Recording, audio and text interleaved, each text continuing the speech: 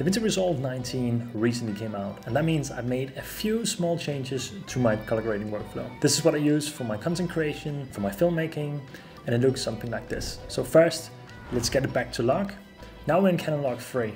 We're gonna switch it to Rec.709. Then we're gonna add my LUT, everyday cinematic. We're gonna add a little bit of exposure changes, some balance, and then we're gonna add the color slice, which is a new part of the workflow. We're gonna add a little bit of curves and then some masking at the end. It's a pretty simple workflow, as you can see. So now I'm gonna take you into DaVinci Resolve and show you exactly what it looks like. All right, inside DaVinci Resolve, the first things we're gonna do is set our project settings. Mine is always in 4K, that's what I shoot, and I shoot 30 frames per second because I always use my content for Instagram as well. In color management, we've set it to DaVinci Y RGB, and I just have my timeline color space set to DaVinci White Gamut Intermediate and Rec.709 Gamut 2.4 because I've calibrated or changed the display settings that I have on my MacBook Pro to show this. So with that out of the way, let's start building our node tree. It's gonna look very similar to what you've seen me do before, so I'm just gonna create a few nodes here. First, we're gonna take it from log to DaVinci White Gamut, and we might as well just add a color space transform to this already. And at the end, we're gonna take it from DaVinci White Gamut to Rec.709 and add another color space transform here. Then we're gonna have our LUT here, our exposure changes here, and our balance changes here. Then, what is new is our color slice here, our curves, and then we do our masking, which will be an inside node, and adding an outside node. Now you might see that I'm not using a lot of highlights and shadow masking. That really depends on my type of shot, and for this shot we don't need that. So what we're gonna do is take it first from Canon Cinema Gamut and Canon log 3 to DaVinci White Gamut and DaVinci Intermediate. And then for the last node that we have over here, we're taking it from DaVinci White Gamut and DaVinci Intermediate to Rec.709 and Gamut 2.4, simply to work in the largest possible color space when we're working in DaVinci White Gamut Intermediate in here in between. Then I'm gonna add my LUT. I always use my LUT from my color pack. That is the Everyday Cinematic 2. And I intentionally overexposed this shot quite a lot, so we're gonna have to do some exposure changes. Let's just bring this back a little bit. So without the LUT, with the LUT. So it changes quite a lot, no pun intended, and we can see that it really changes our balance as well. So with our scopes up here, we're gonna head into exposure. Currently using the HDR wheel. I used to use the offset, but you can use whatever. If we're using the HDR wheel, we'll have to go into color space and change this to DaVinci White Gamut and DaVinci Intermediate, because that's the color space and gamma that we're working in. And then we can simply just start stopping it down. Now, what my reference here will be is that I want my skin tones to lie around the 70 mark, and they're currently at the 90 mark instead. So let's just try by reducing it one stop to start with, and that brings it to 80. Let's try with 2 stops. That's way too much. So maybe 1.5 stops will be the trick. And I think that looks pretty good. But I think we might just do 1.25 just to have a little bit more to work with here. And then our background has become very, very dark. That's kind of on purpose with this because I overexposed myself quite a lot. So we can have a very moody, dark background back here. But we could just raise the shadows a little bit if we wanted to bring back some of that background as well. So maybe we'll just add half a stop back in the shadows just to have a little bit more room to work with here.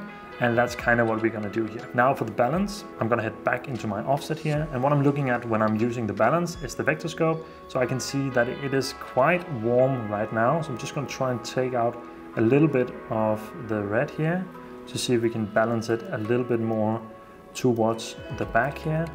And I think it looks pretty good. Now it became way too blue here. So maybe pull it back a little bit. And then we're gonna check if our skin tones are lying in the right place.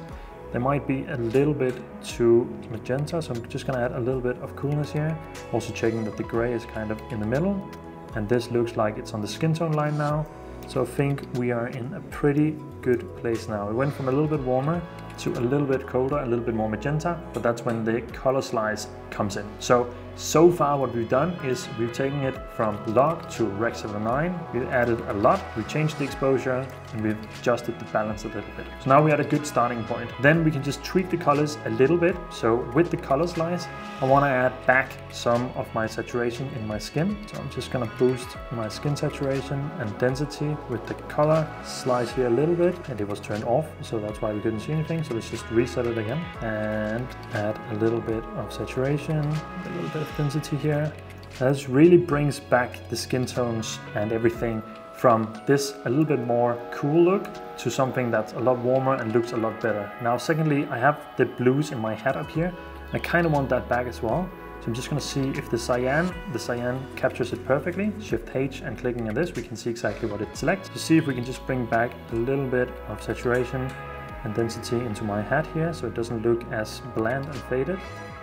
Something like this, that already looks pretty good as well. And I think this is a pretty good look for this talking head already. The only other thing I want to do is now I want to add back my curves. Let's just turn on these nodes again. And I'm still going to use my curves trick here because I do think that I have a little bit too much red in my skin. I don't like the nuance in the red here. So I'm going to single out my skin tones, which is lying on the skin tone line in between the red and the yellow, but a little bit more towards the red, which is exactly what I've selected here, towards the red, towards the yellow. And then I'm going to make another node here, and I'm just going to try to adjust my skin tones a little bit. What I'm trying to do is to get them on the skin tone line, and I kind of like my skin tones a little bit more on the orange side, but not too red. You can see trying to balance out, and we might just need to add a little bit more red here just to get rid of the red up here in the skin. You can see now my skin tones were a bit more red, and now they're a bit more yellow. Maybe they are a bit too yellow, so turning that down a little bit. And that is the way I'm going to do it. It's not the most flattering shot that we have of me here, so maybe we can find a better hero frame. This might be a little bit better. And then I think my lips are just a little bit too magenta, so I'm going to make a point over here, and I'm just going to push it down towards the red a little bit, just to get those skin tones to be a little bit more red, not skin tones, those lips to be a little bit more red here. And let's just see if we can do a little bit of a better job, maybe pulling down this ever so slightly as well. And I think we're pretty good here. This looks pretty good already. Now we can just add our inside node, which will be a circular mask in this case, something like this, over here, and just feathering it out here. I want to bring a little bit more contrast to my face here, and I might just after that want to lift up the camera just by one, something like this, just bringing a little bit more contrast, a little bit more brightness, lowering the shadows a little bit more, getting a little bit more of a contrasted, saturated look. And then for the outside node, normally I would go and darken it a little bit, and we can do that here as well. But I might just want the highlights to be as they were, something like this. And now we have a pretty dark, moody shot, but we have a little bit more attention towards me talking, and I think overall it looks pretty damn good. So that's essentially the workflow. Bringing it into Rec.709, working in DaVinci Wide Gamut, adding my LUT, Everyday Cinematic, adding exposure changes, going and adjusting the balance a little bit, then adding ColorSlice to boost the skin tones and any other color that I want, really singling that out, it makes it so easy. Then adjusting the curves to get the exact color that I want, and then adjusting the inside and outside masking here just to bring a little bit more attention to me in this case and making everything look a little bit better. If I'm doing one change here, it might be to just raise the shadows a tiny bit more, so maybe to 70.75 here instead, just to bring a little bit more of that shadow back.